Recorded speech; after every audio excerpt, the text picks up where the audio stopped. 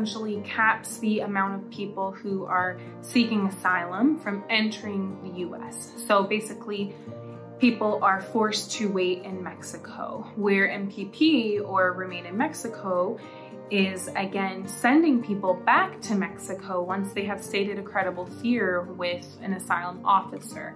And so both of these policies are forcing people to wait in a country that they don't know for an uncertain amount of time in unsafe situations. And this is leaving many people homeless and in a place of vulnerability where they are taken advantage of by the organized crime groups.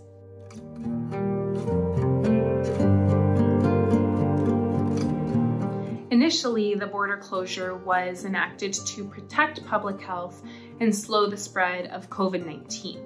However, it is now targeting certain classes of non-citizens, which in this case is asylum seekers. People's court cases continue to be postponed, and there is no set date or criteria as to when the border will open. So people are left in really hopeless situations with little to no resources to change their situation.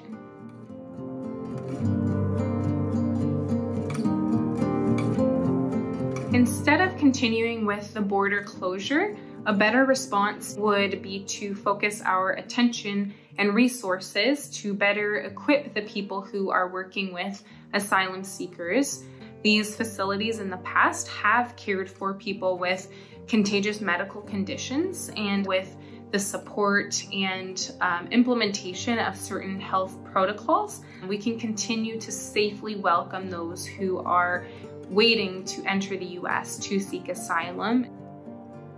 If asylum seekers were able to enter the United States, many of them would have family members or sponsors who could offer them housing, as opposed to sending more people to detention centers where PPE is lacking and social distancing is almost impossible.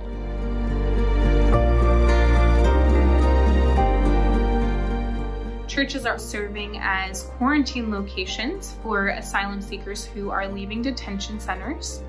There are churches who have started immigration bond funds. There are churches who are actually sponsoring asylum seekers so that they can leave detention centers. And this is a really sustainable way because there are so many different hands that can offer assistance throughout the process.